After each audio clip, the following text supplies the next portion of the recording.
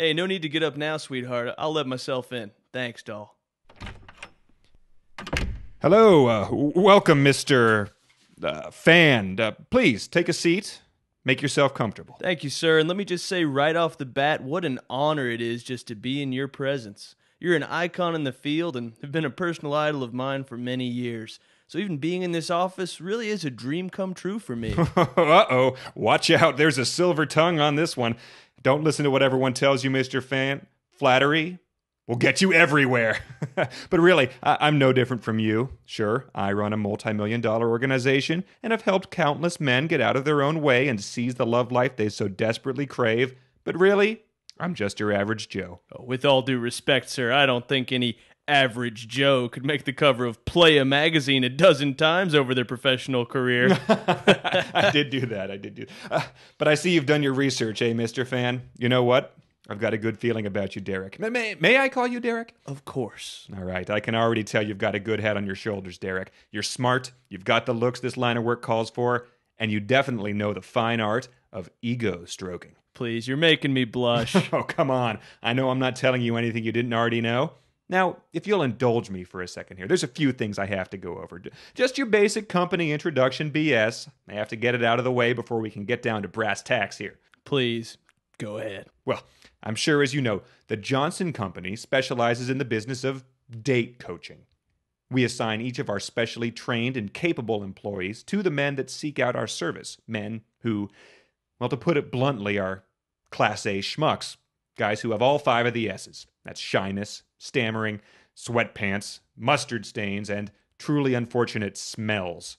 Yeah, as you probably noticed, you got to expect the worst if you work here. The smell of these losers tends to linger around the office. It's particularly pungent today. Yeah, well, anyway, I know just the type of guys you're talking about, Mr. Johnson. In fact, I used to be one myself. Well, if that is the case, you have made quite the transformation, Derek. Hopefully you'll be able to bring your talents to our company. For, again, as you know, our goal is to take these hopeless buffoons and turn them into competent, successful lady killers. We aim for a 3-part transformation process in which we completely turn their physical, social, and emotional lives upside down and inside out. Are you up to the task, Mr. Fan? Do you really think that you, of all people, are capable of bringing about this seemingly impossible task on the segment of society the Y chromosome is most ashamed of? Of course.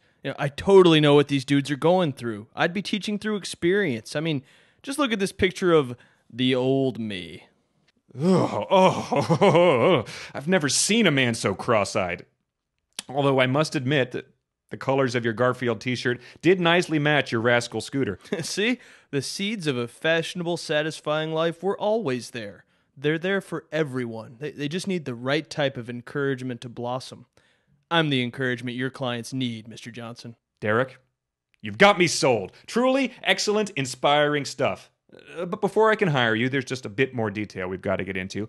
As you know, all employees of the Johnson Company must have a nickname, a nom de plume, if you will. Well, this is just perfect. Most people don't even call me my real name. Ever since college, I've almost exclusively gone by the Slipper Man. Oh, the Slipper Man, huh? Yeah, I love it. It's hip, it's smooth, it's got that certain je ne sais quoi we strive for here at the Johnson Company. All right, you're covered on the nickname Slipper Man. Perfect.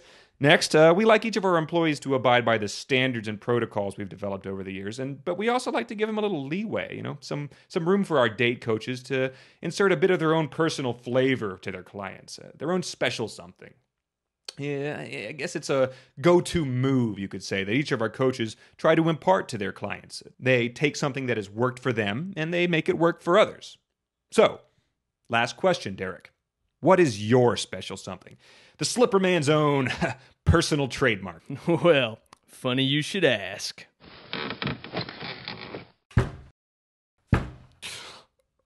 Oh, dear God. Soak 'em in, my friend. People rarely get this close a look at 'em. Derek, this is completely repulsive. Oh, your name certainly makes sense now, I suppose, but I can't even tell where your foot ends and the slipper begins.